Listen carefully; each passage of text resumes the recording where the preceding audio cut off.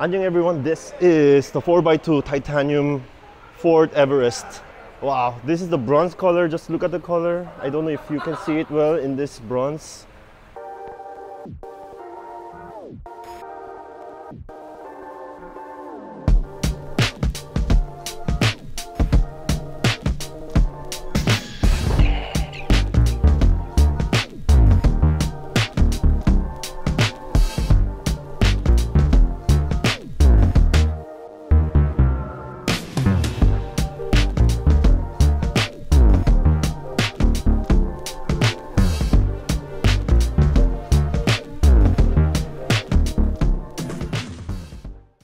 The new C-clamp LED lighting system, LED fog lamp, 2 recovery hooks, huge space here with front sensors. Oh, they look so good. Chrome here, okay, and this hexagonal front grille, and this clamshell type of hood. The fenders, they are in body color, but still they look rugged. Look at this, oh, look at this design. It's so handsome, it's so nice, and it's black. It's so cool. They are wrapped in what, Goodyear size 255 R20s, double wishbone. Wow, it's so amazing. This chrome here with the turbo. These are active side vents, the side mirror with this chrome design. It doesn't have blind spot warning, but it does have puddle lamp, power controlled of course, and titanium. And also here, brushed aluminum accent. And the door handles are in chrome. And just look at this, it's so big now.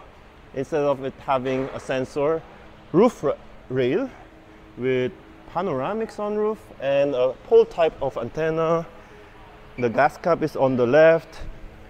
Wow, disc braking system in all. Now this one is the Watts Link rear suspension system. And at the back, the LED lighting system with titanium fog lamps with sensors, and this is like a hidden Easter egg.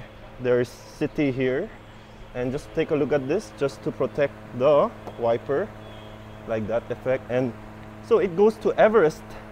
From city, it goes to the Everest. So that's a hidden Easter egg. Clear housing with Everest as well, rear. And the plate number lights are in halogen, so that's like unexpected. Spare wheel, it's the steel type, so that's the Watts Link. You guys cannot see it, I'll show you here. The muffler is there. This is powered. Powered with height adjustment. Now what's the difference here? 12 volt is there, LED light. The Everest is here with the winch and accessory tools. And this one, it's the stand, so you can actually have it fixed there so it will not come down and bother you. You can put this down. There you go. With subwoofer for this Everest titanium, 12 volt also right there. Now you can put it down like that. So this one, 90,000 more expensive than the sport variant.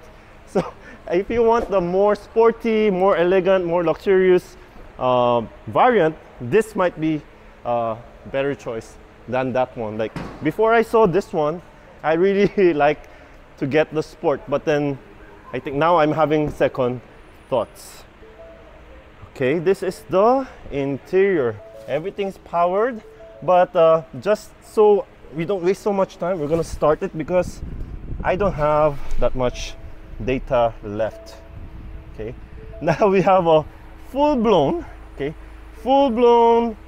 12-inch touchscreen, the reverse camera with front and rear sensors, and it's the wave type. It's not the layer type, it's the wave type, so it will change its shape as long as it will follow the shape of the object behind you. Digital screen, same steering wheel as the previous one. It doesn't have an adaptive cruise control as well. Front fog lamp, rear fog lamp. Let's do that. So as of now, I have turned on the rear fog lamp on both sides. There you go. And also in front, the fog lamps are on. It just looks so nice. And when we go inside, it will also have more things to see, especially when you're here.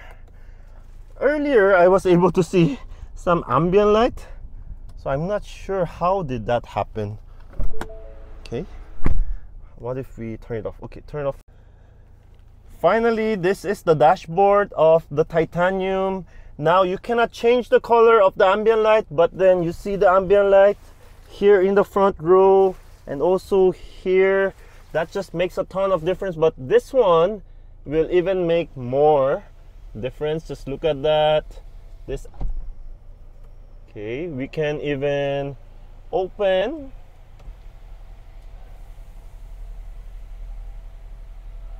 the shade even more.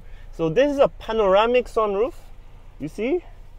Okay, now that I really love. What else? The difference, like let's turn on the light. The difference, more silver, and there's like a brushed aluminum type of accent there, here and there. Now if you want to purchase this one, please do contact Mr. Jericho.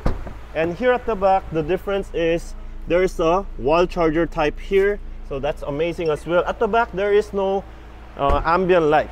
So that's the Titanium Ford Everest. So if you want to purchase this one, like 90,000 pesos more expensive than the sport model, so please do contact Mr. Jericho here in Ford Global City, and I'll see you in the next video.